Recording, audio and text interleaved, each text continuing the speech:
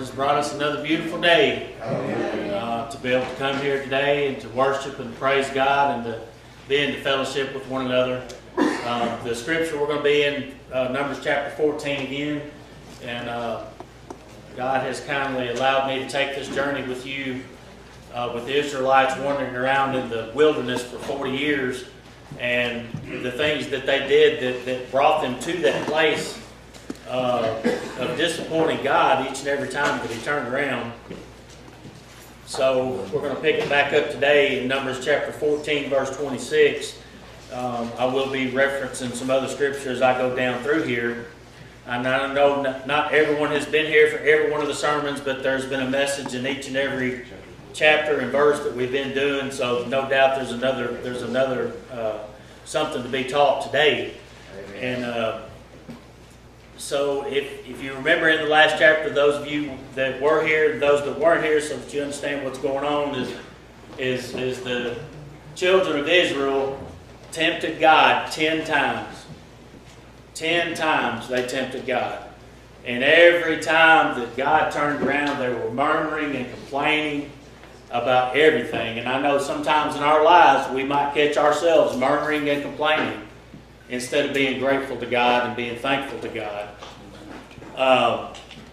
So the last chapter was God was ready to destroy them. He told Moses, I will destroy Israel and I will make a great nation out of you.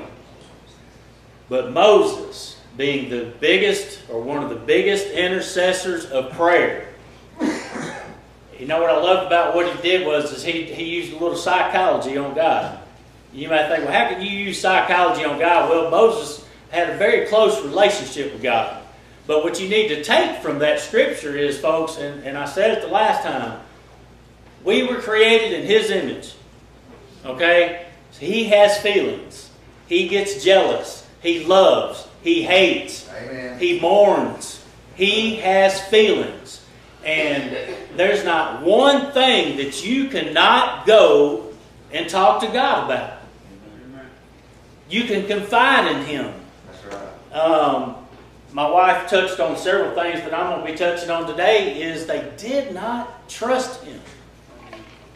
After all that He did, how many things does God have to do in your life today before you will trust Him? How many times does He have to answer a prayer? How many times does He have to bail you out of a situation before you trust Him and know that He's going to be there for you? Folks, if you can't trust God, you got a problem. Amen. Because people or men may let you down, and you may have some trust issues with them because they've done you wrong, they lied to you, they betrayed you, they hurt you, whatever it is. But God, you can trust. As sure as God lives today, we can trust Him. So Moses used a little bit of psychology on God. He said, God, if you destroy them, what is that going to say to your enemies? You did all these miraculous signs and all these things before our enemies' eyes. And now you're going to tell them that you couldn't even get your children to the promised land after you promised it? Moses said, that's going to take away from your glory, Lord.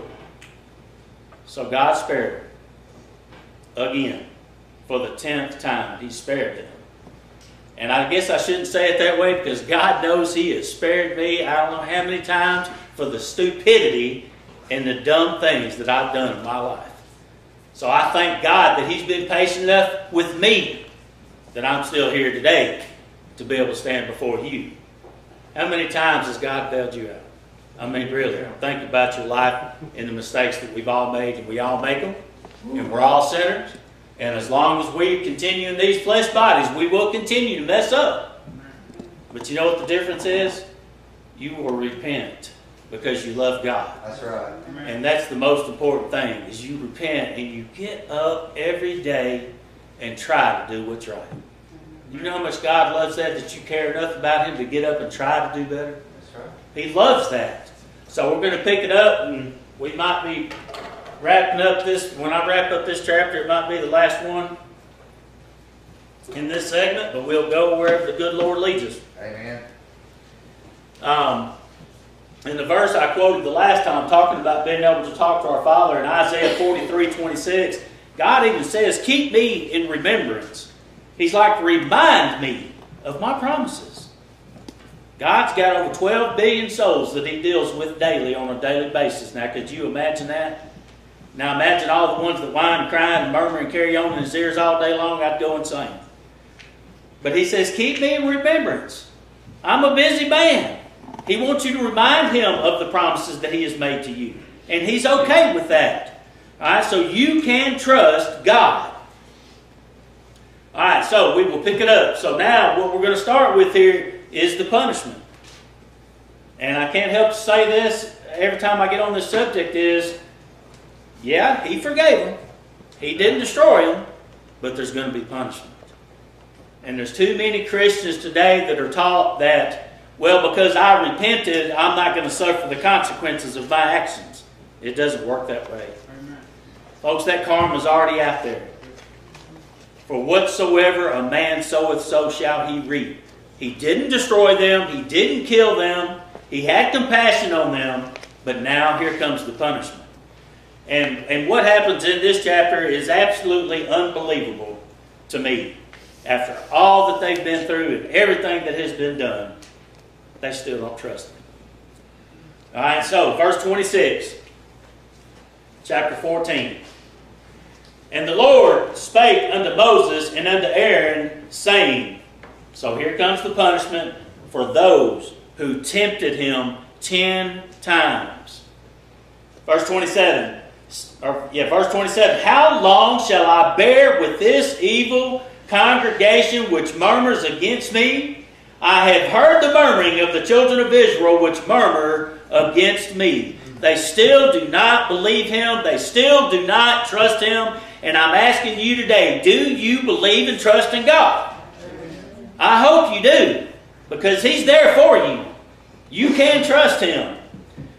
These people will be destroyed for their lack of knowledge, their lack of faith, and trust in God. And I can't help to think of the verses in 2 Thessalonians chapter 2, verse 10 and 11. It says, and with all deceivableness of unrighteousness that is in them that perish. Folks, for them that perish. You know why they perish?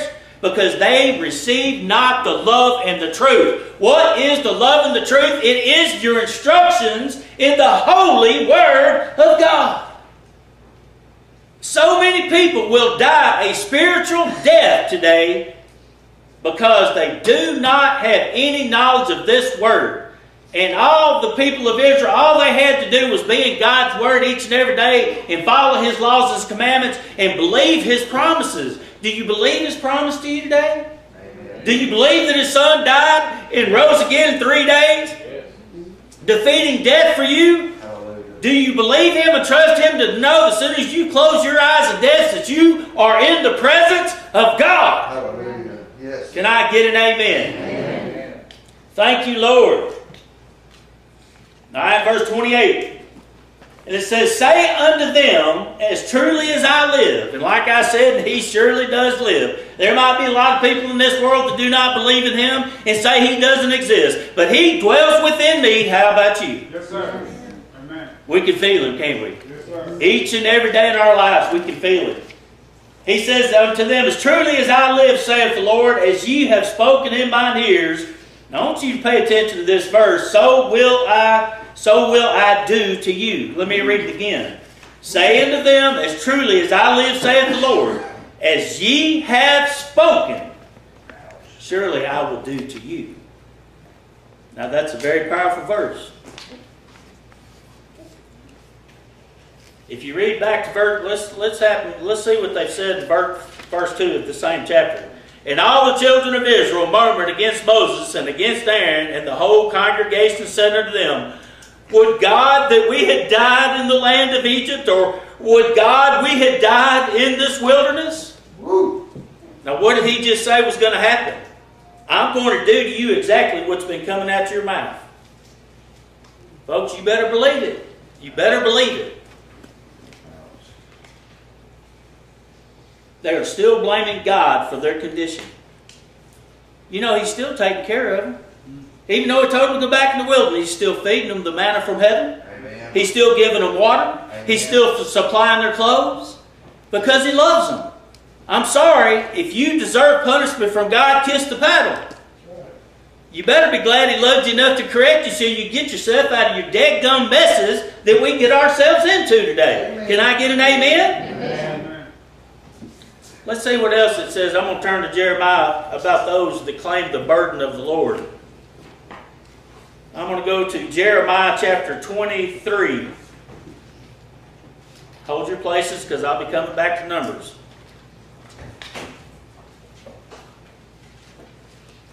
Starting with verse 33. And when this people, or the prophet, or the priest shall ask thee, saying, what is the burden of the Lord?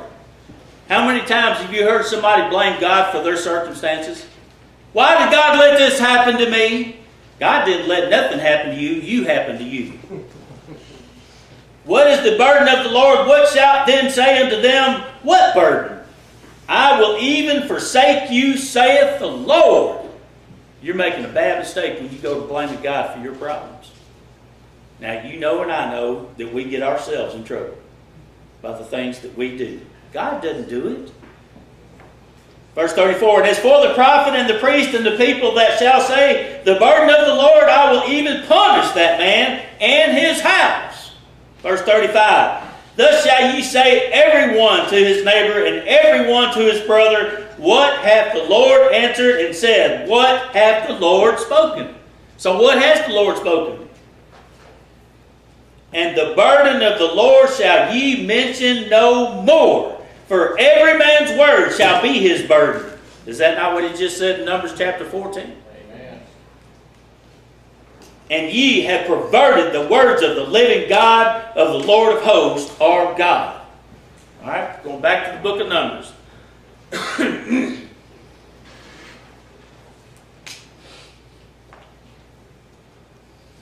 Verse 29.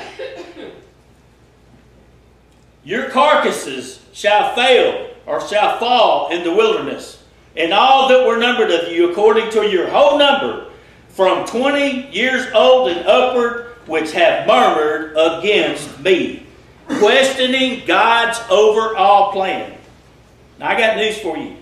If you try to get in the way of God's overall plan, He will remove you from the equation. Because His plan is perfect, and it's going to come to pass exactly as it's written in this Bible. There's nothing you can do to change that. But if you try to get in the way of that, He will take you out of the way. I can't help but think of Ezekiel chapter 37, verse 3, when it talks about the dry bones. And it's talking about those that are spiritually dead today. And I think about the carcasses that fall. How many do you think are going to fall? How many do you think have already fallen today? But you know what? What else did Ezekiel 37 say? God spoke to the prophet and He told him to go out there and preach to those dry bones. Amen. And as they preached to those dry bones, all of a sudden the skin and the flesh and all those things started coming up upon them. And the Holy Spirit of God breathed life into them. So what are we supposed to do today? We've got carcasses laying in the valley today. We've got to go out and we've got to spread the Word of God. We've got to spread the gospel, folks. Amen. Because when you do that, God will touch them with the Holy Spirit. Now, whether they choose to accept it or not, that's totally up to them. But we have got to be in the valley preaching to the dry bones. God will make the difference working through us. All right, verse 30. Doubtless ye shall not come into the land concerning which I swear to make you dwell therein, save Caleb and the son of Jephunneh and Joshua the son of Nun.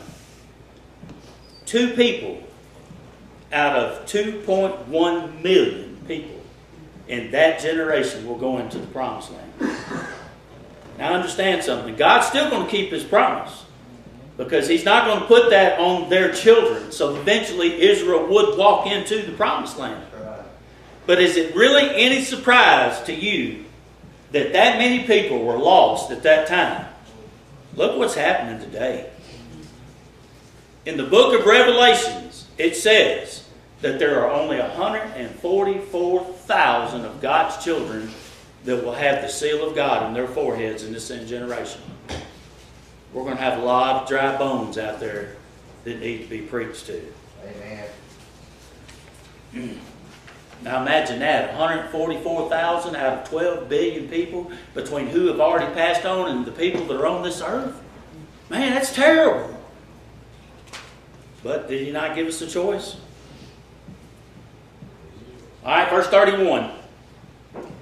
But your little ones, which ye said should be prey, and the word prey here means slave, but your little ones, which ye say would be slaves, them will I bring in, and they shall know the land which ye have despised. Therefore, keeping His promise, He would deliver the children of that generation into the promised land. So therefore, the seed line continues. Therefore, it comes to pass exactly as God said it would, and He will bring them into the promised land before His enemies. Will God not bring me and you into the promised land before our enemies? Do you know your enemies will bow a knee at your feet? You know why? Because you're going to be standing with Jesus Christ. Can I get a hallelujah? Hallelujah.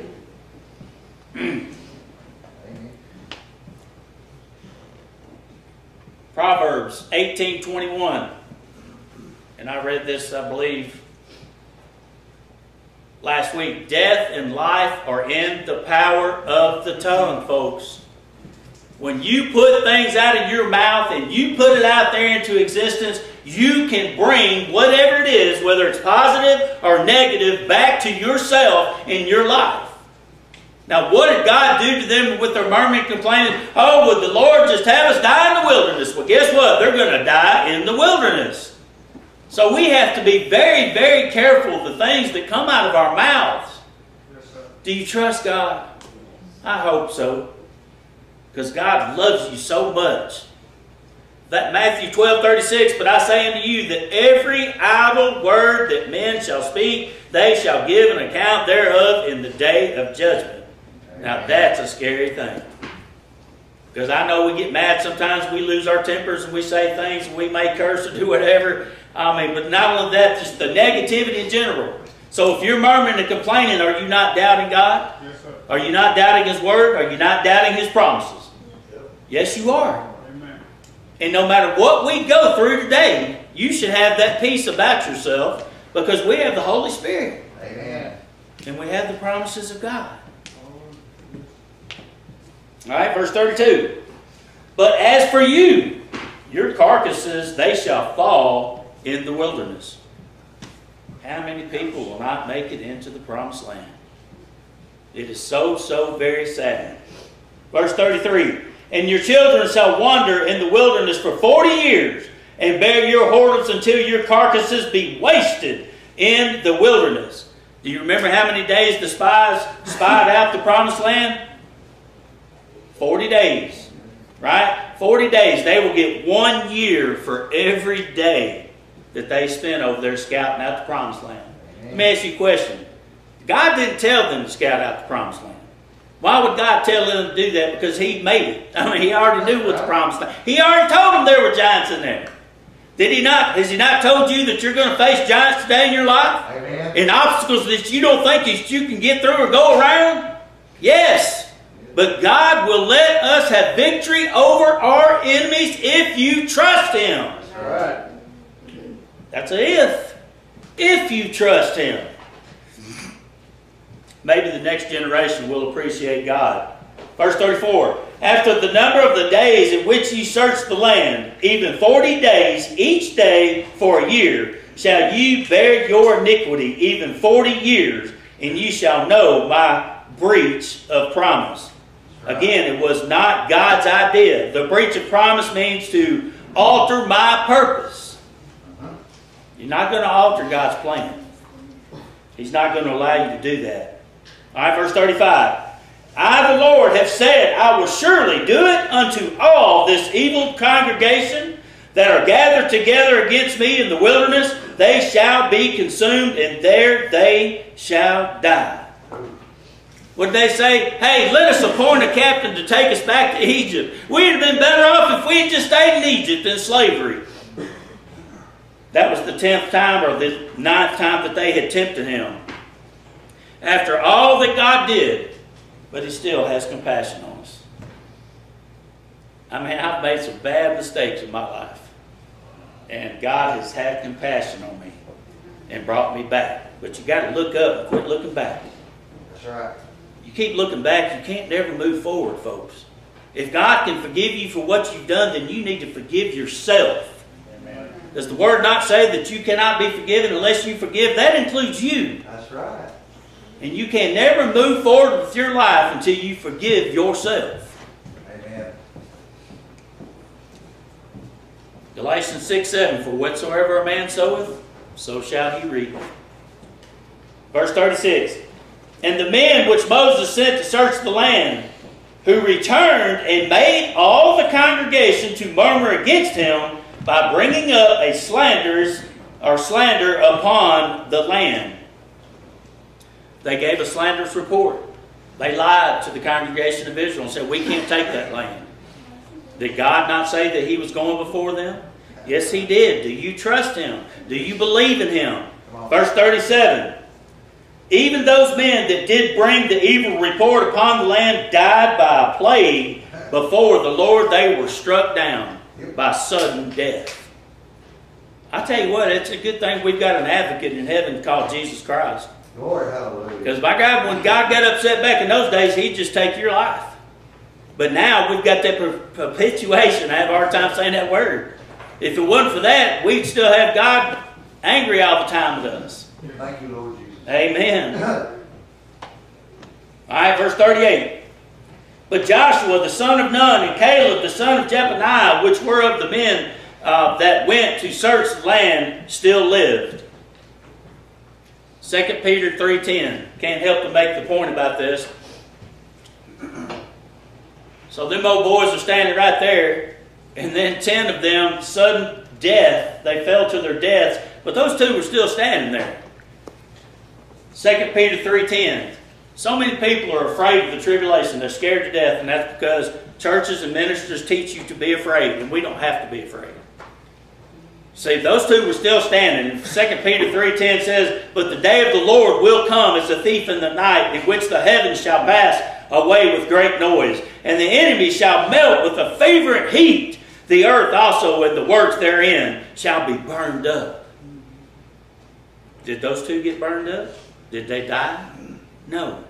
But Shadrach, Meshach, and Abednego, when the king threw them in the fiery furnace, and he looked in there and there were 4 men walking around instead of 3. When they came out, they didn't even smell like smoke. We have nothing to fear of the tribulation. God's hand will be on us. All right, verse 39. And Moses told these things unto the children of Israel, and the people mourned greatly. I mean, they wailed and they cried and they carried on. But guess what? They asked for it. And they got exactly what they deserved. Now this is the part when I said when I started this sermon is just unbelievable after all that has been done, after them tempting God so many times, their lack of faith and their lack of trust, yet God still had compassion on them. Verse 40.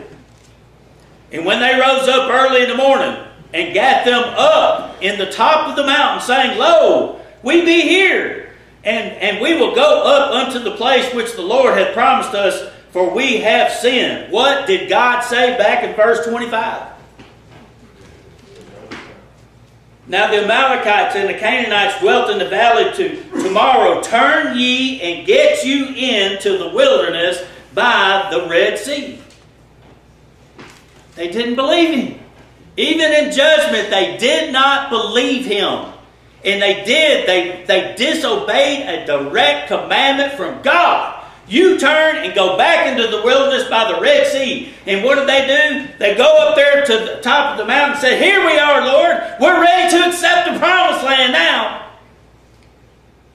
That's because they figured out what their punishment's going to be. You're going to be corrected by God when you make mistakes and mess up. Amen. Yes, you can repent for it and God forgives you for it, but you still, is that not a part of growing who we are today? If it hadn't been for all the mistakes and all the things I've done in my life, God probably wouldn't have been able to use me when I'm standing up here before you preaching the Word of God. We grow from our mistakes. It makes us better people, especially when we trust the Lord and we repent and try to get up and do better each and every day. It's too late. Again, what got them in this place in the first place is unbelief. They even had unbelief in His judgment, in His correction. Alright, verse 41. And Moses said, Wherefore now do you transgress the commandment of the Lord, but it shall not prosper you? He's trying to reason with them. Don't do it. Don't do it. God has given you a commandment, and this is what you're supposed to do. Let me ask you something. Has God given you the commandments today? It's right here. Everything's written. How we're supposed to conduct ourselves and live our lives in this world today is right here in this Bible. Verse 42. Go not up, for the Lord is not among you, that ye be not smitten before your enemies. When God was with them, they didn't have the courage to go fight. Now God is not with them, and suddenly they found the courage to go fight. It's too late. Verse 43. For the Amalekites and the Canaanites are there before you, and ye shall fall by the sword. I just lost my place. Because ye are turned away from the Lord, therefore the Lord will not be with you. So I go back and I read verse 3 of the same chapter again. And wherefore hath the Lord brought us into this land to fall by the sword? But our wives and our children should be prey. Were it not better for us to return to Egypt? They're getting exactly what they put out there. They're getting exactly the words that came out of their mouth. They are fixing to die by the sword because they did not believe God. Let's see here. 1 Chronicles 28:9. I love this verse, and it is instructions from David to his son Solomon. And it is some very good advice for us today to follow. And thou, Solomon, my son, know that the God of the Father, and serve Him with a perfect heart and with a willing mind. For the Lord searcheth all hearts and understandeth all imaginations of the thoughts. He knows what you're thinking right now sitting in those pews. Amen. He knew what I was thinking sitting right there when I was listening to the music. He knows your heart. He knows your needs. Serve Him with a pure heart. Seek Him, and He will be found of thee. But if thou forsake Him, He will cast thee off forever. Verse 44. But they presumed to go up unto the hilltop. They went anyway. God gave them a commandment. They were not listening to God. Moses tried to reason with them. They didn't listen to Moses. Nevertheless, the ark of the covenant of the Lord and Moses departed not out of the camp. That word presumed here actually means elated. I mean, they were elated to go up there. Verse 45 to conclude this chapter. Then the Amalekites came down, and the Canaanites which dwelt in that hill, and smote them, and discomforted them, even unto Hormah. Discomfited means they were crushed. They were annihilated by God's enemies. They would not go into Canaan because of their unbelief. They don't accept God's punishment because they're still in unbelief. Can I get an amen? Amen. Everyone please bow your heads.